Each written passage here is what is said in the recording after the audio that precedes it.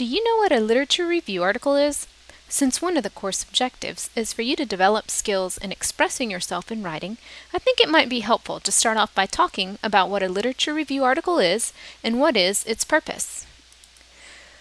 Why should you care about having to write a literature review article?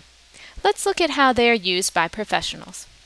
Healthcare providers routinely want to update their knowledge about a specific issue, such as pain management for breast cancer patients, or how to best help college students prevent sleep deprivation. Unfortunately, they may not have time to research the primary literature, so they read a literature review article that summarizes and evaluates the latest research in a particular area.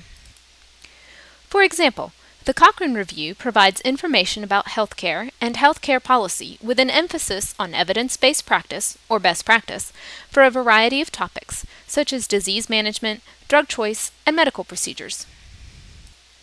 Scientists use literature review articles much in the same way. Sometimes they are interested in starting research in a new area, but don't know what has previously been done. Or maybe they want to identify what important questions still remain, or perhaps highlight recent accomplishments in their area of research.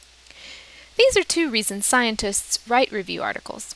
Finally, primary research articles and grant proposals contain many literature review sections with the purpose of setting the stage or putting the scientist's work into context. What is the function of a literature review article? As previously mentioned, literature reviews summarize the literature concerning a specific topic. Depending on the type of article, it can be short, similar to the one that you will write for this class, or longer, more like a book chapter. But literature review articles go beyond merely summarizing the studies in a particular area of research, and that is why they are useful resources to the scientific community. They also evaluate the literature.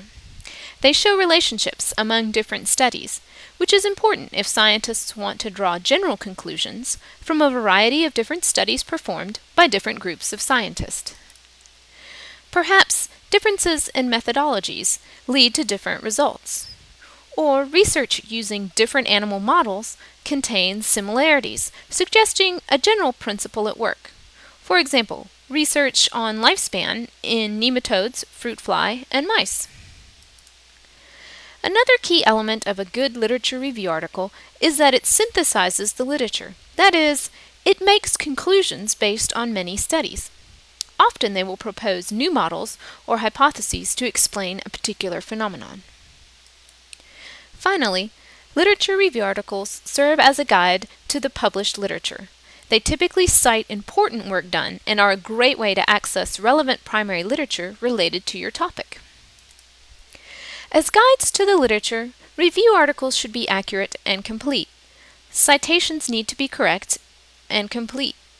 Can you imagine the reader's frustration if they can't find a source that is mentioned in a literature review article? It also raises questions of credibility. Was this author sloppy with other parts of the review? Can the author be trusted?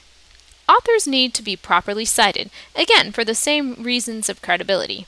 Besides, you do not want to annoy an author because you didn't correctly attribute their work to them. For the purpose of your assignment, you are only required to have 6 primary literature articles as your source for the review article.